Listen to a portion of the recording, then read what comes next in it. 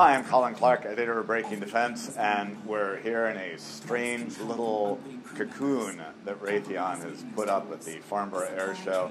And I'm here with Todd Probert, VP of Many Things Cyber at the company. We're in this room, and we've got a plane behind us. What are we looking at and why? So, Colin, we're here at the air show, and the conversation very much for Raytheon is one about air dominance.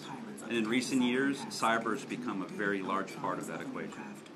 And I think most people look at an airplane and go, what the hell has cyber got to do with an airplane? Right. How's that work? Right. No, so the concern today is that a bad actor could land a cyber effect on an airframe or any other platform in a number of different ways. And Raytheon's working with our customers to do detailed vulnerability assessments to make sure we understand the vulnerabilities of that platform, and then to provide solutions, remediations to those things that we find. So without providing the Chinese with any hints, my understanding is that aircraft radar and other gear can be used to infect an aircraft with various cyber tools, and that's one of the reasons that this work's going on.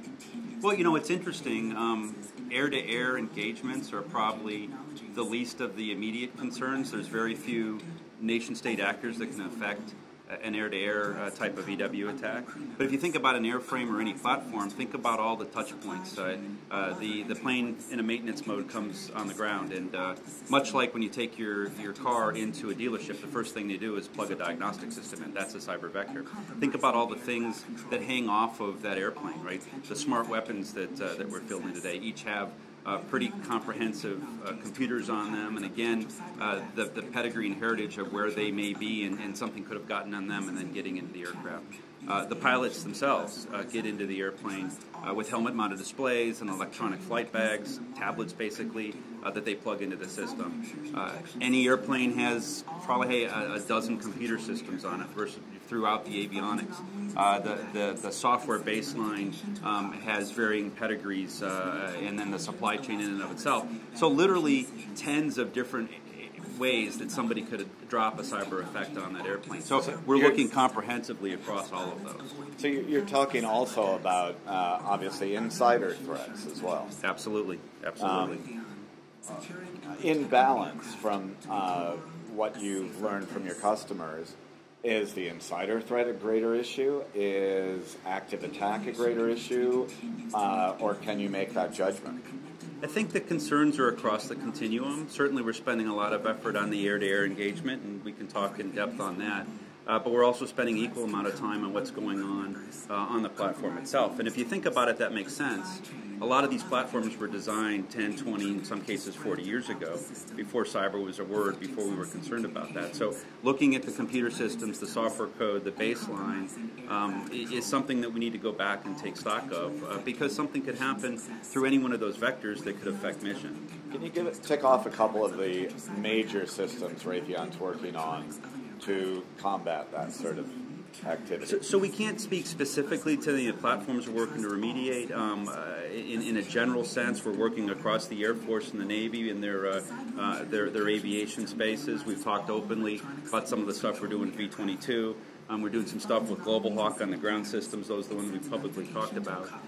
But broadly, we're working across all of the platforms. So think fixed wing and rotary wing, and we're working with our customers holistically to make sure they understand their threat environment, and then we go to the mission with appropriate risk level. Broadly speaking, how rapidly and to what extent is this market sector growing?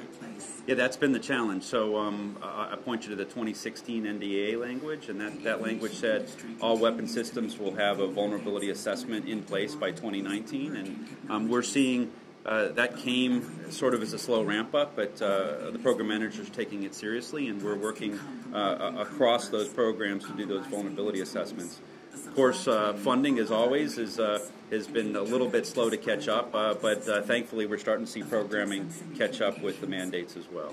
Maybe the last one, I think, is Congress over the past, I think it's fair to say, 5 to 7 years, has demonstrated repeatedly that it has difficulty dealing with some of these issues because they're so complex and so many members just aren't that familiar with the sorts of vulnerabilities we're talking about.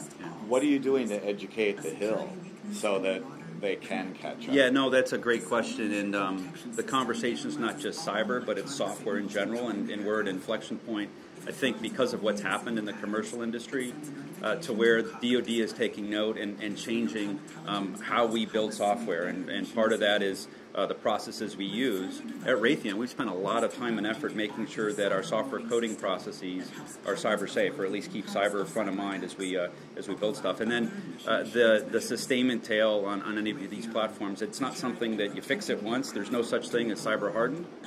It's more of something that has to be built into our DNA, and I think we're seeing that certainly within the services. And we've been working with Congress to make sure that they appreciate what's going on in the market space, and I think the education's coming. Okay. Todd, thank you very much. I'm Colin Clark, editor of Breaking Defense.